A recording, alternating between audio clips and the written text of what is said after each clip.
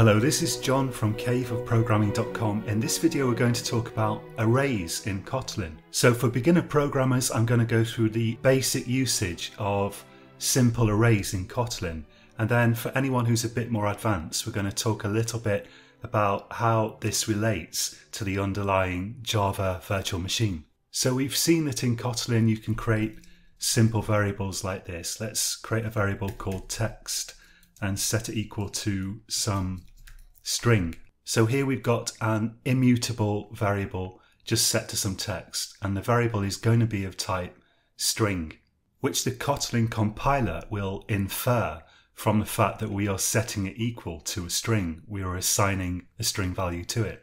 Now often in programming you have lists of things. So you don't just have one value, you have a whole list of values that sort of fall under some kind of category. An example would be the months of the year. Or what if you've got a photo album and you want to list all the years that you have photos for? Again, you've got a sequence of numbers, but you don't want to give them individual names. You want to combine them into some kind of list structure. And in this video, we're going to look at the most basic way of doing that using Kotlin arrays. So let's take the example of a list of months, or we could better say an array of months. An array in programming basically just means a list of items. So we can create a list of strings like this. We type array of, this is a built-in function, and then we can list the things that we want in the array. In this case, I'm going to put in Jan, Feb, Mar, and that's enough because I'm already tired of typing months. So what can we do with this? Well, we can access individual items in it via a subscript notation. So let's do print line, and suppose we want to access January. Now, an important thing to note is that the indices that you use are based on 0. So this is item 0, this is item 1, and this is 2. It's important not to get confused and start thinking this is 1, 2, and 3. We've got 0, 1, and 2 here. So we type the name of the variable, and then we need square brackets, and then the index of the item that we want to retrieve. So if we want January, then we want a 0 in there. And if I run this, we get Jan. And of course, you can access February and March. So February is at index 1, and March is at index 2. And it's important to realize that with the basic array type in Kotlin, you can't make it bigger or smaller. So we declared here an array of 3 items. We can't then add more items to it. We can't add in April, May, June or whatever. There are ways to do that we're going to look at later on, but in this first bit of the course, we're just going to look at the most basic stuff. However, you can change the items in the array. So for example, let's change the item at position 2, which is currently March because we've got 0, 1, 2. Let's change that to hello. And then I'm going to print out item 2 again. So items 0 and 1, or elements, I should maybe say 0 and 1, they aren't going to be affected. We're just changing 2. And there we can see we've now got February, March, and hello. Now in Kotlin, it's possible to mix the types of things that you have in an array, but that's not usually a good idea. So usually in an array, you only have one type of thing. It's more efficient that way, and usually it makes more sense in the context of your program. Here we've got an array of strings. If we want to create arrays of numerical values or Boolean values, we've got special functions that can do that more efficiently. So let's create an array of integers. Let's say val numbers equals, and we can now use int array of, and let's put some numbers in there like 3, 5, 7 or whatever you like. And then we can access those just as before. So what's this 7 going to be? This is going to be item 0, 1, 2.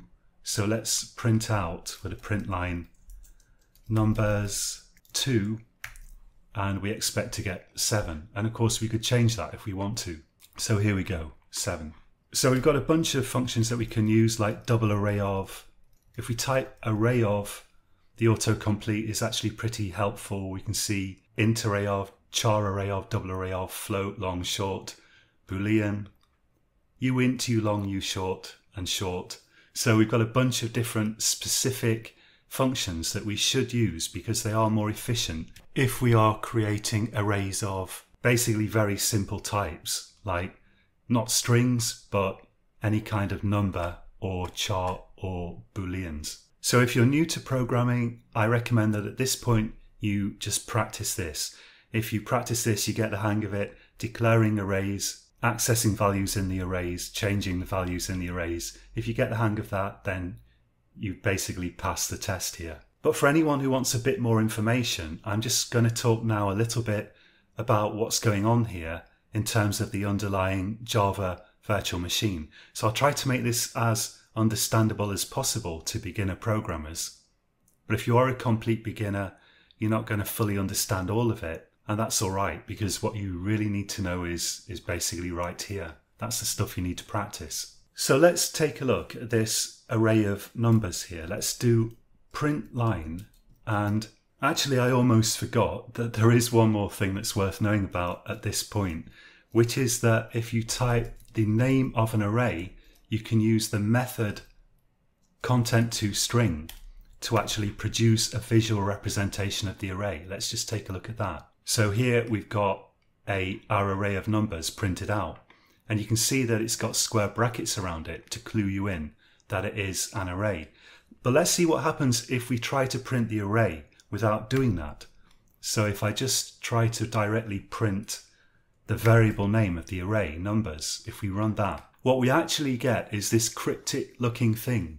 Now this is kind of coming from the Java virtual machine. I can imagine that this might change in the future. So if you try this and you don't get this, I wouldn't worry about it if you're looking at this somewhat in the future. It's now September 2024. Maybe this will change in future because this is kind of exposing sort of an implementation detail of the Java virtual machine, or at least that's how it looks to me, which is probably not ideal.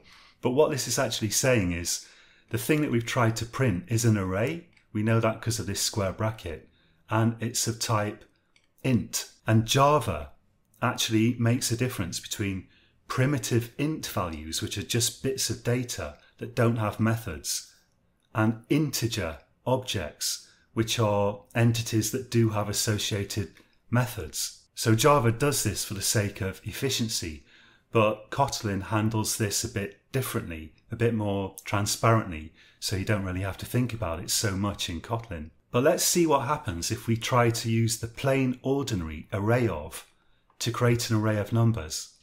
So I'm going to rename this to numbers1, and then we can create numbers2. Let's put all this stuff together and copy it and create a new version of it, which I'll rename to numbers2.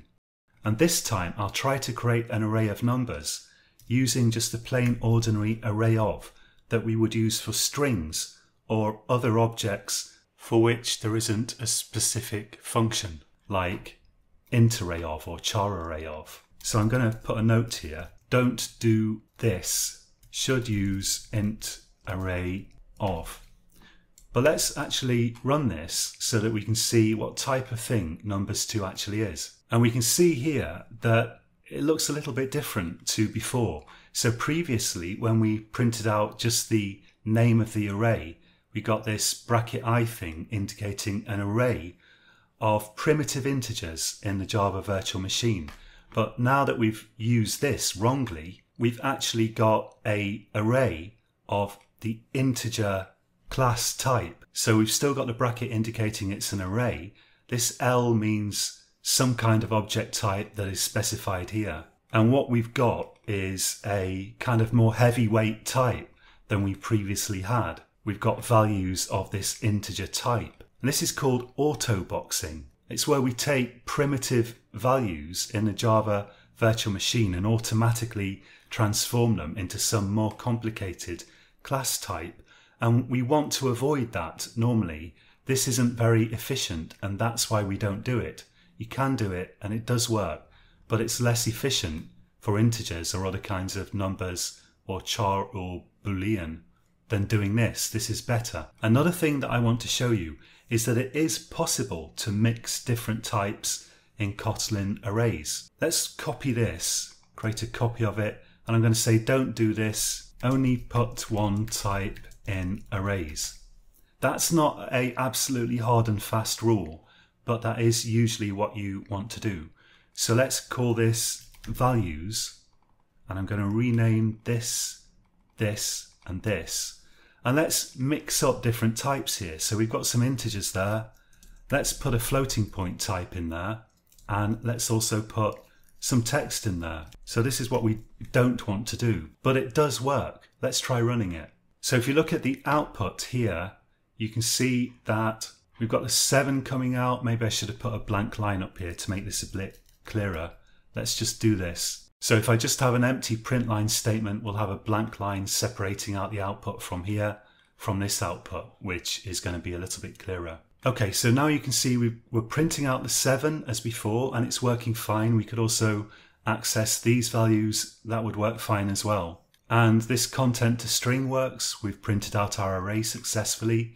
But if we just print the name of the array by itself, and again, it's possible this may change in a future version of Kotlin, but you can see that the type of thing that we've got in the array is some kind of object, and the actual type is called object.